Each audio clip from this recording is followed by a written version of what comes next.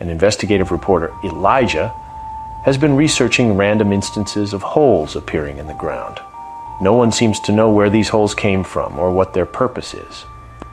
Throughout his investigation, Elijah keeps hearing of a story of a man that fell into one of these holes and came back several days later, completely changed. Elijah tracks down the man, who we call the Traveler, and he is currently a professor of religious studies at a small college. He declines to be interviewed and slips away unseen from every attempt Elijah makes to meet with him. It's at this time that Elijah runs into an eccentric billionaire, Lee. Lee wants to know more about this story he's researching, and he's willing to put up funding to help him get results. When Elijah gives him a draft of his story, he immediately wants to meet with the man who is rumored to have gone down one of these holes and returned. For backstory, 20 years ago, the Traveler was himself working as a hitman. During one of his missions, he had killed a boy who was recording him on a camera shooting another man. About a month after this took place, one of these holes appeared where the boy died. The Traveler had gone back to investigate and fell into the hole and into the world of the undead.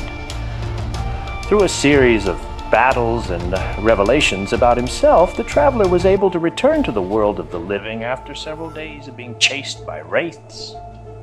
You see the holes that were appearing. If you fell in, you would either die or disappear. Lee, the billionaire with interest in the holes, was looking for someone to travel to the world of the dead, find his old business associate that had died with his stolen money, and get him to give up the location of the funds. The Traveler had no intention of ever returning. Instead, he was trying to hide from his former life as a professor. Unfortunately, he was forced back into the world of the dead at gunpoint and was pushed into the mysterious hole. When he awoke, it was as it was the time he had been before.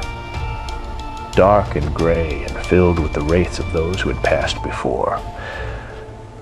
After teaming up once again with the boy whom he had shot, the two seek out the billionaire's associate and come across new types of beings living in the darkness. These monsters were there to guard against the living profiting off the dead and to keep the world separate. The Traveler once again needed to find his sword and battled the creatures until he was able to find a new path to escape. However, these monsters found out why the Traveler was there and intended to punish Ted once the Traveler had escaped. In the night, in the real world, one of the beings crawled up out of the hole and attacked Ted's camp. They dragged him down into the hole while his bodyguards attempted to stop the monster. In the underworld, the Traveler was able to use Ted's abduction as a means to escape back upward through the shaft of light in the darkness. As dawn broke, the Traveler coughed as he exited the hole and was met by Elijah, who was chronicling the story. Elijah wrote the story, and the Traveler once again hid himself in obscurity, the only man to travel successfully between the living and the dead.